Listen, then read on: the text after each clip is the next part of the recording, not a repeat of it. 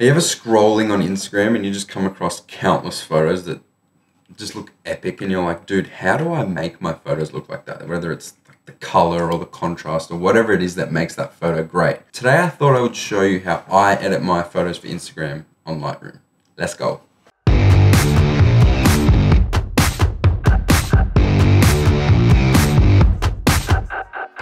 What's going on, guys? My name's Gab. I hope you're having a wonderful day today. Welcome back to another video. Today we're talking about Instagram, and if you're a photographer like me, you probably spend countless hours on Instagram just scrolling, looking for locations, inspiration for shoots. So today I thought I would show you how I edit my photos specifically for Instagram on Lightroom. So without further ado, let's get into it. All right, so this is the first photo we're gonna edit together today. It's actually one of my favorite shots taken in Saudi Arabia.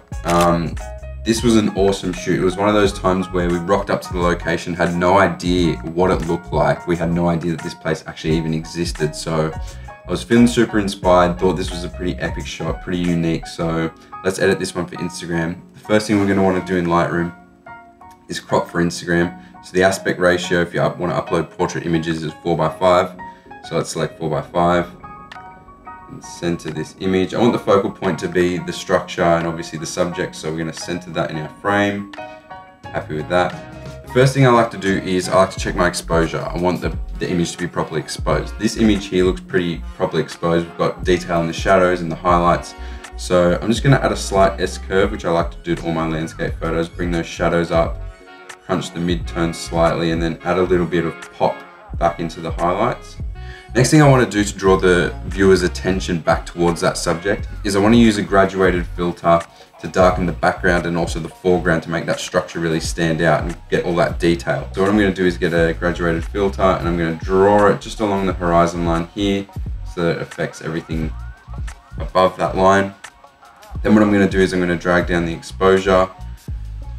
I'm going to bring a little bit of dehaze into it just so that we're getting that detail back into the sky. Getting those nice blue colors.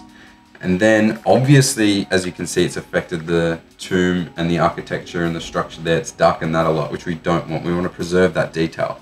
So we're going to go into the brush tab and we're going to go erase.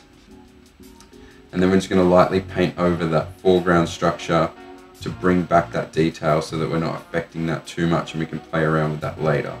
So next thing I'm going to want to do is I'm going to want to actually play with my color sliders. So if we go down here, I want to maybe even darken that background a little bit more. So I can do that by going into the blues and then dragging the luminance down, which is going to darken everything that's blue. So as you can see, dragging this down here, the sky's getting a little bit darker in the background. I like that. That's pretty moody.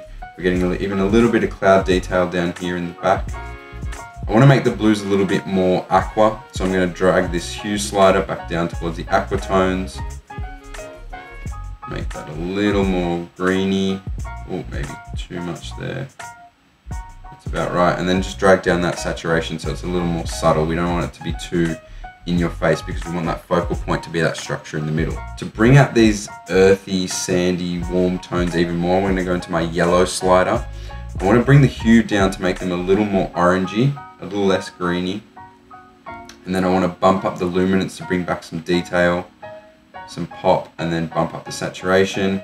And then I'm going to go back into the orange tab, bump up some more saturation there, and really make those orange tones pop out a little bit more.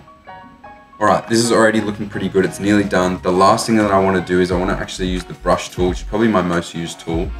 And I just want to paint over that structure with a little bit of exposure. I want to bring up the highlights, bring down the shadows, and just add a bit of crunch to really bring out that detail in all the architecture there. And just really exaggerate that tomb as the focal point of the image. So let's make all the adjustments there.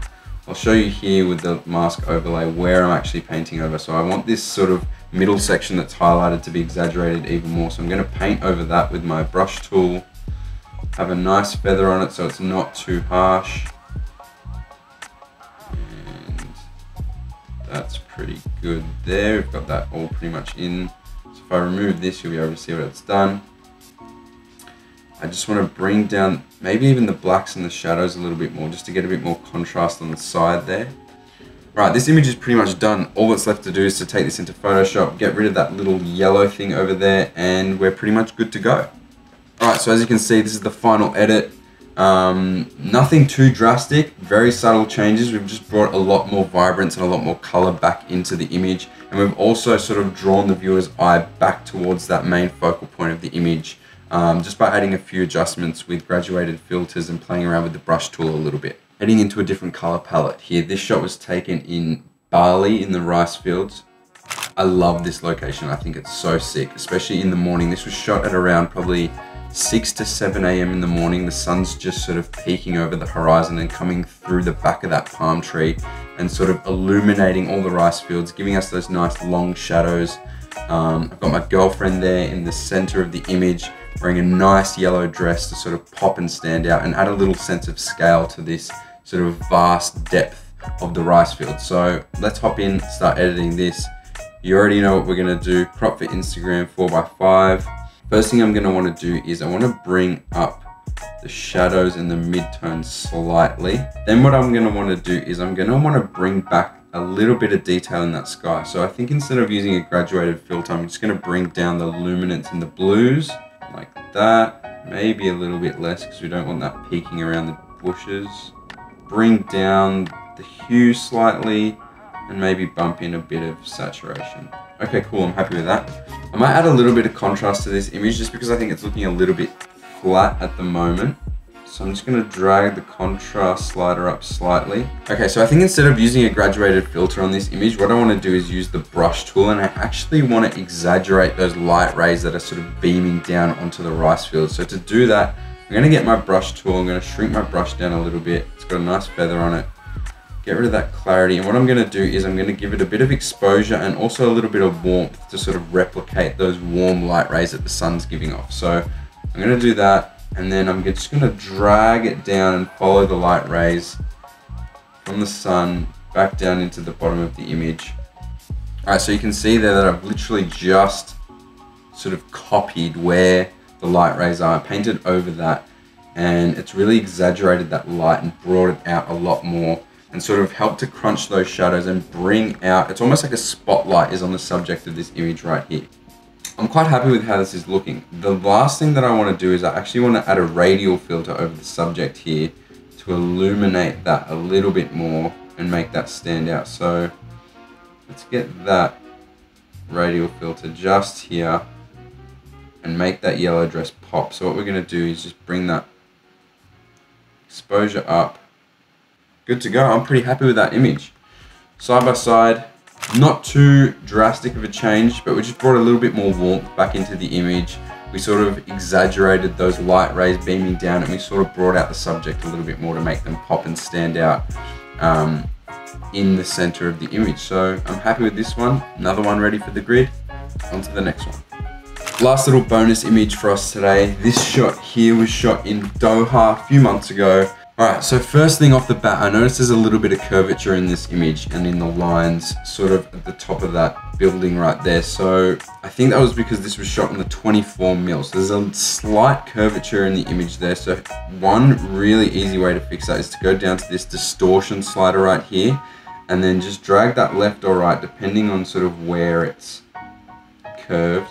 And you can see now that top line there is a lot straighter as well as all the other lines below it. Alright, I kind of want to make this edit a little bit more moody than some of the other images that we've done today. So I might actually just drop a preset straight onto this and see what that does. I kind of want this image to be perfectly mirrored. So in order to do that, I'm going to have to drag this filter over the top here. Then let's just bump that exposure right down, see what that does. Alright, that's actually quite moody. I'm not mad about that at all. I might just actually paint a little bit more exposure over the bottom half of that image there. Add a little bit more blue, I think. Bump up that saturation slightly. Let's go into the oranges, and I want to sort of affect the color of her dress. It's a little bit too pinky for my liking at the moment. Oh wow, the yellow. Let's do that. Let's do the yellow. I like yellow for her dress. We're changing it up. Bump the luminance of that. Okay, sick. I'm actually very happy with this. This was a very random edit and I had no idea how this was going to turn out. So side-by-side comparison, we fixed the curvature in the lines, we straightened it, we added a lot of mood to it, we brought down the shadows, brought down those highlights, we made the focal point that middle sort of bar of the reflection where it's more exposed and it looks like a perfect mirrored image. I'm actually very happy with how this turned out. I surprised myself on this one. And that's that. So hopefully you enjoyed today's video. If you did use any of these techniques in your own Instagram edits, let me know down in the comments. Like this video if it helped you out, subscribe if you haven't already, and I'll catch you in the next video.